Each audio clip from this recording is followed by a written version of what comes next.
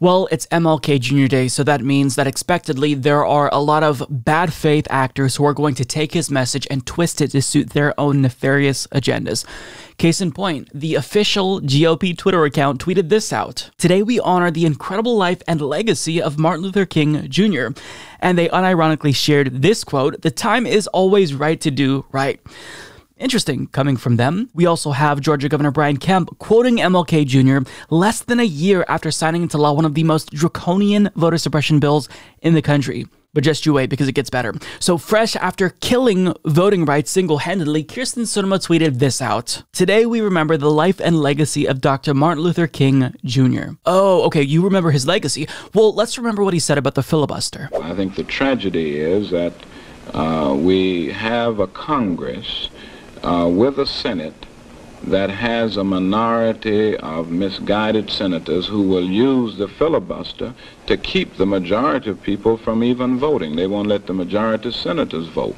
And certainly they wouldn't want the majority of people to vote because they know they do not represent the majority of the American people. In fact, they represent in their own states a very small minority. That's a little awkward, isn't it? Seems like you only want to cherry pick the parts of his legacy and message that benefit you.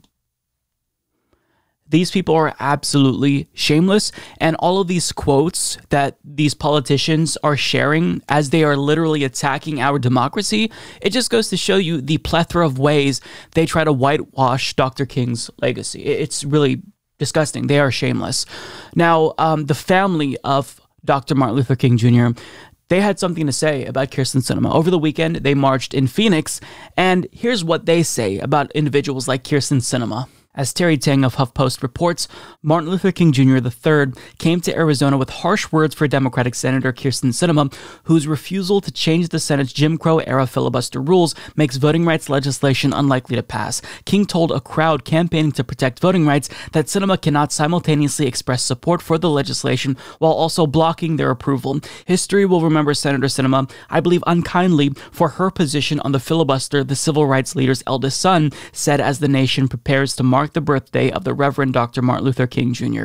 With his wife Andrea Waters King and their daughter Yolanda Renee King, 13, the family joined a march in Phoenix with local activists and supporters from Pilgrim Rest Baptist Church, a predominantly black church, and spoke about the importance of no celebration without legislation. Quote, "Our daughter has less rights around voting than she had when she was born," King said in an interview.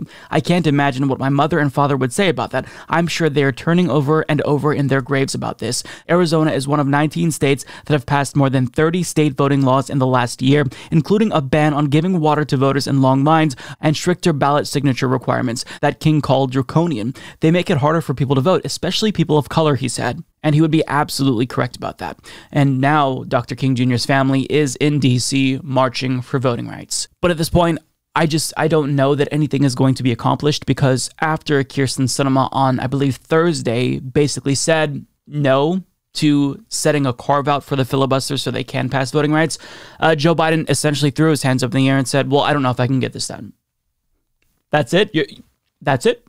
I mean, you have a year left before the midterms, and you're already unilaterally conceding? I mean, so, as we remember Dr. MLK Jr.'s legacy, remember that these politicians who are sharing quotes of him, they don't mean it.